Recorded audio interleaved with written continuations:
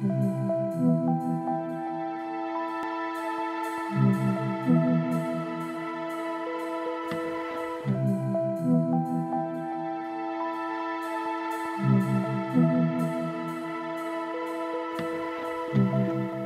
was very conscious of working with landscape, with those first large, vast paintings.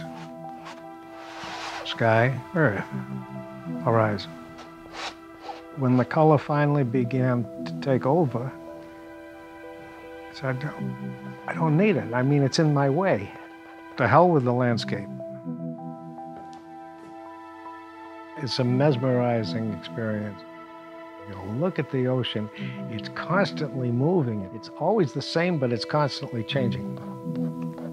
Well, that's what I want my painting to do.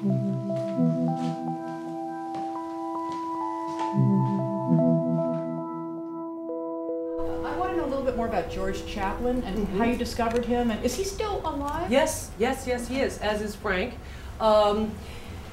He taught at Trinity College. He was the head of the fine arts department, and a friend of mine is a painter, and she studied with him, and she said he would make a wonderful subject for a movie. She had seen my other films, and she wanted me to make a movie, so she commissioned me to make a movie about him. And he is someone that currently is working as a painter, but he is teaching only one class now at Trinity, but he studied graduate and undergraduate with Joseph Albers at Yale. And he lived in Japan for a while, and he was over there during World War II, and then he also went back, and his wife was Japanese.